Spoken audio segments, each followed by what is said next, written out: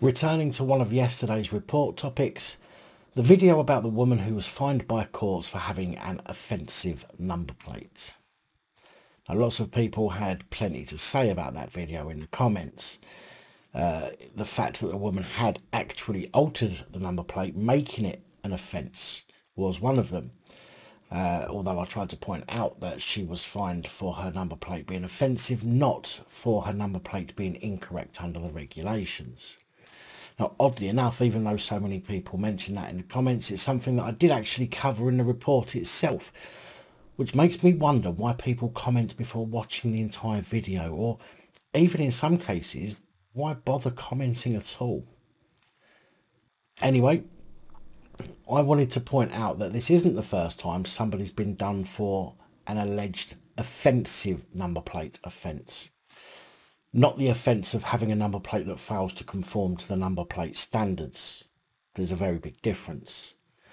Now, the rules for number plates on the government website state that the number plates on your vehicle must be made from a reflective material, must display black characters on a white background for the front plate, must display black characters on a yellow background for the rear plate, must not have a background pattern, must be marked to show who supplied the number plate, must be marked with a British standard number, this is BSAU 145E for plates fitted after the 1st of September 2021, and that the characters must not be removable or reflective, and if your number plate was fitted after the 1st of September 2021, there must also be a single shade of black.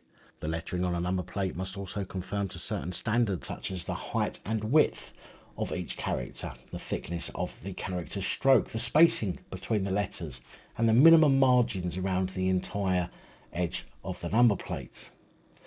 Now, failure to adhere to those, along with such things as number plate lighting and keeping the number plates clean so it is readable, are all punishable offences. Now, there is legislation for the display of number plates, or as the legislation calls them, registration plates, which covers where the plates should be displayed, the lighting of number plate, space character and styling, etc. under the Road Vehicles Display of Registration Marks Regulations 2001.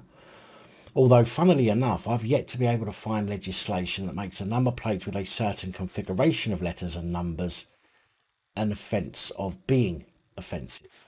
In fact, if it were legislation, then the DVLA staff who go through the number plate configurations to weed out any that they deem to be offensive would themselves have been in trouble for allowing the SL11THO number plate to slip through. As it is, offence is subjective to the offendee. Therefore, if one person finds something offensive, the very next person might not. Not that that stops government agencies taking the absolute piss. In fact, if these certain configurations were indeed unlawful or illegal, then the computer that creates all of the number plates or the number plate configurations would have been coded in such a way as to prevent certain configurations from being issued. But guess what? It doesn't. And therefore cannot be unlawful or illegal to have certain plates in certain configurations. Yes, as discussed in yesterday's video, altering your number plate to resemble something other than it actually is an offence, and therefore you would expect those guilty of such to be charged under the relevant road traffic laws or the Road Vehicles Display of Registration Marks Regulations 2001 legislation. And this brings me on to why I'm making this video. Bearing in mind that the woman in yesterday's video did alter her plates and should have been charged with something other than having an offensive number plate, the next person in this video, which is not a news story but is a fairly recent one, was done for having an offensive number plate too. But this one wasn't even altered in any way and was fixed in place as it should have been after being printed as it should have been. A mother was arriving at a nursery in Perth in Scotland when a Scots police car nipped in behind her, blocking her in.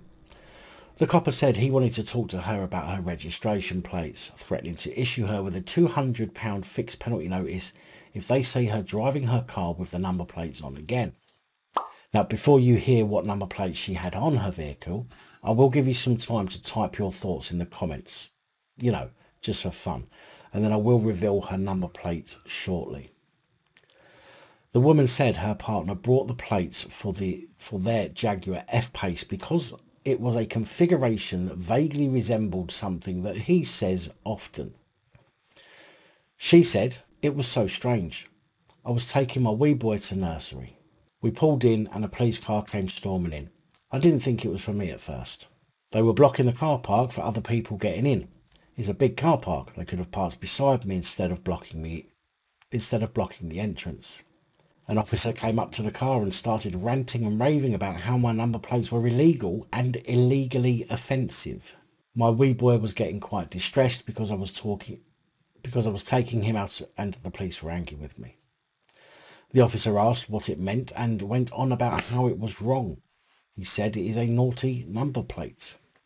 She added, he said I would be fined £100 per number plate and the DVLA would seize my plates and they can't be used on the road again." Now remember, the cop is said to have said that the number plates were illegal and illegally offensive. So let's see if you can work out what is so offensive about these.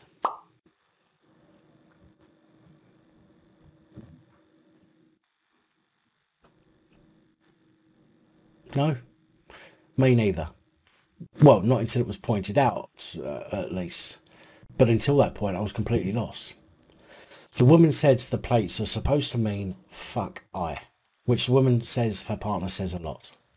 She said, "I explained how my partner got the number plate from a DVLA approved website. I think if you buy it from a site like that, it would be above board. It's supposed to say fuck I. Usually people see it and laugh at it. You wouldn't think it would be that bad that the police would block a nursery because of it." Now, based on the logic of the police, then any number plate starting with FT, ending with WNK, CNT, BST, BSD, CCK, WKR, or even SIT would all be banned, along with hundreds, if not thousands of others. But as I say, these offences are subjective, and some people might not even have understood the connotations until pointed out. So does that make them liable for not realising that something that somebody else has found offensive? In this Scottish case, the number plate hadn't even been altered in any way, and she was still threatened with charges for an offensive number plate, which is the exact reason I published a video yesterday. Because as far as I know, to my knowledge, she wasn't charged with breaching registration plate legislation. It was, as in this case, to do with the plate being an offence, which is utterly ludicrous. I apologise for the noise, it's the neighbours. Now, with that said, I do hope these knobheads who tried to call me out yesterday without even paying attention to the video actually bothered to listen to this one thoroughly today, as I really struggle to keep trying to explain to people. Now, granted, I do realise that this one is in Scotland, the other one was in Wales. Legislation is slightly different. But even here in the UK, the offensiveness of a number plate isn't in legislation, it's just a rule that the DVLA have come up with. The same as other rules that the DVLA come out with that are not legislation but are enforced. Should we be enforced by rules, or should we be enforced by law? I suppose is my question with regards to this.